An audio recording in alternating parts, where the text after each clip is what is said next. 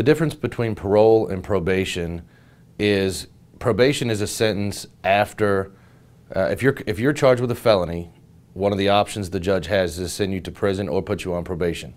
If he chooses to put you on probation, that's called community control, and that gives you a chance to avoid jail as long as you do what the judge tells you to do.